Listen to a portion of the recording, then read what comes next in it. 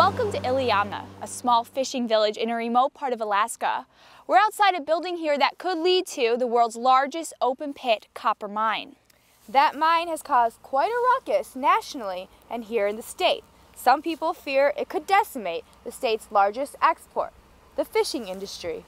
And soon, even the federal government may be weighing in. My interest is in designing a project that works, that protects the environment, and provides opportunities for Alaska. His name is John Shively, and he is the face of Pebble Limited Partnership, a proposed open-pit copper mine in Alaska's Bristol Bay region. It has the potential to uncover nearly $300 trillion worth of minerals, but it happens to be at the headwaters of the main waterways that flow into the Bering Sea. Waters that are home to the world's largest sockeye salmon run. In a nearby village, a Yupik Eskimo family lives a subsistence lifestyle, working hard to preserve the fish for the year.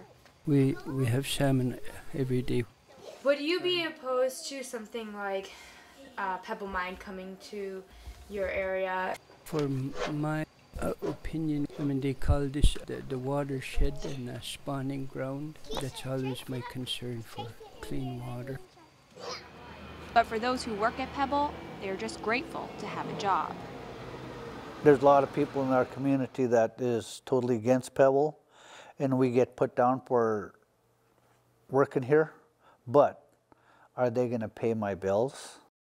So we have an opportunity to provide jobs to Native people where jobs do not exist. We're at the top of a watershed near 3 small streams out of literally hundreds and hundreds of streams that feed the 8 watersheds in the Bristol Bay region. So this idea that we could basically destroy the whole fishery, it just isn't even possible, even not remotely possible.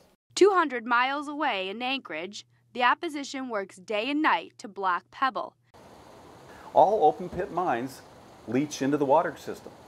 What we claim is that our fish and our crab and halibut all come from pristine waters of Alaska. Guess what? That all gets changed overnight. That's just one of the voices that captured the attention of the EPA.